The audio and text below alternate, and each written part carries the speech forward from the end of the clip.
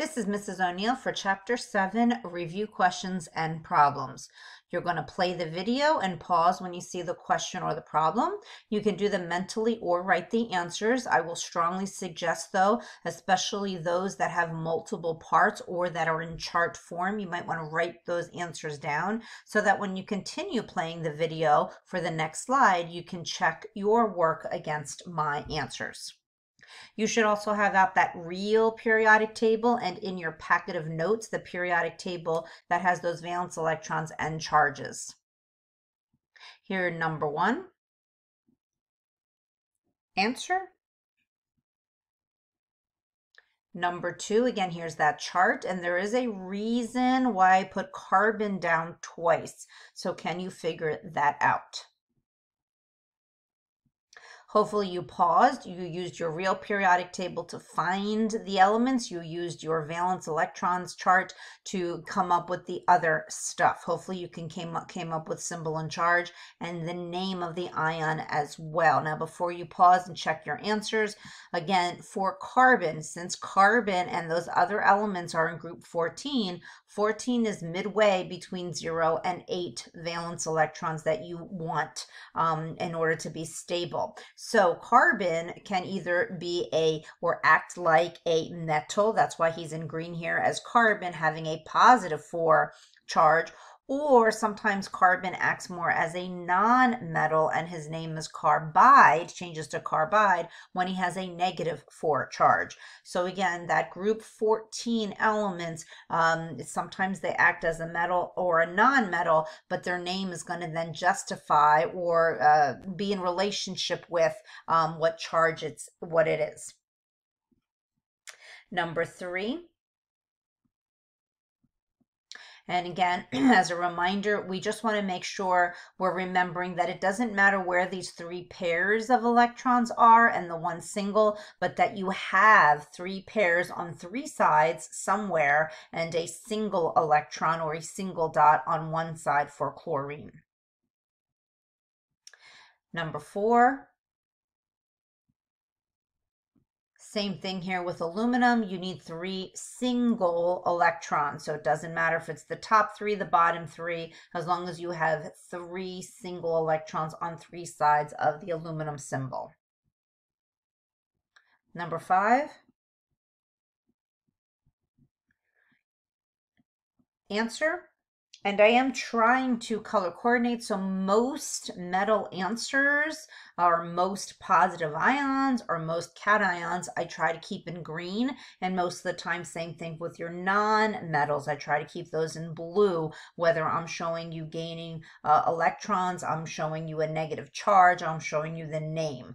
So I'm trying to color coordinate that so it kind of gets better into your brain, the green and the blue metal versus non-metal. Number 6, again, here's that chart, so you might want to pause and jot these down so it's easier to check your answer.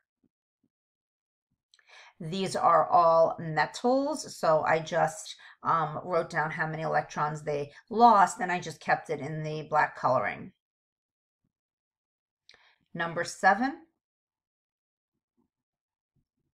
And same thing here, these are all metals, so I just had them all stay in the black lettering, and they're all positive.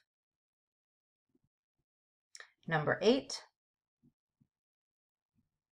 These are your non-metals. And number 9. Again, these are all non-metals, so they all, oh, I'm sorry, no, they're not. Most of them are non-metals, so again, the non-metals change to IDE, except for sodium's a metal. Number 10. Hopefully you paused and actually wrote these down so it's easier to check your work here. And 10 continued.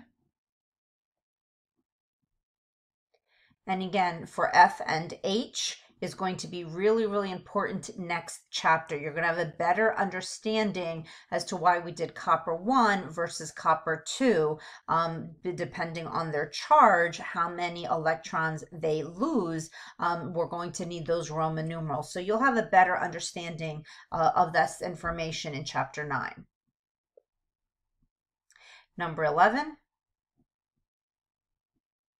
answer? Hopefully that makes sense and you paused and read that over. 12, again, pause, and you might want to write these out to get a better understanding. Now, I did have here, though, yes or no. And so if you want to continue with the yes, coming up with the formula name, that's a great idea. However, for the no's, can you come up for a reason why? Why does that pair of elements not make an ionic compound? What's so special about them? So hopefully you paused, you came up with the yes and no's. Hopefully you came up with, if the answer is yes, that it makes an ionic compound, you came up with the formula and the name. And if you had a no, the why. Why do they not make an ionic compound? So you might want to pause and read over this. Number 13. So remember that when we deal with compounds, I'm always dealing with a first part and a second part. So here is your first part, your second part, and the formula that would make that ionic compound. So again, hopefully you're pausing and writing these out so it's easier to check your work, as well as, again, this is really important from now until the end of the course.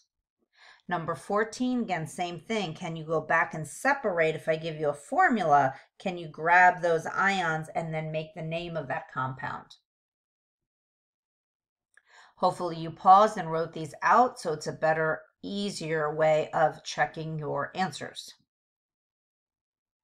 And again, most of the time I'm trying to keep your metals green and your non-metals blue, just so it gets a better understanding in your brain. Number 15. Here's your answers. Read that over. 16. Answers. 17. And answers. And we want to remember the simplest formula, and this is why that letter B there, you want to make sure that you're reducing that 2 and 4 can divide it by 2 evenly, so the 2 changes to 1 and the 4 changes to 2. So it's really, really important to understand that you have to reduce when you can, but we have to remember that our Roman numerals come from the original charge of that metal. All right, guys, good luck on the test.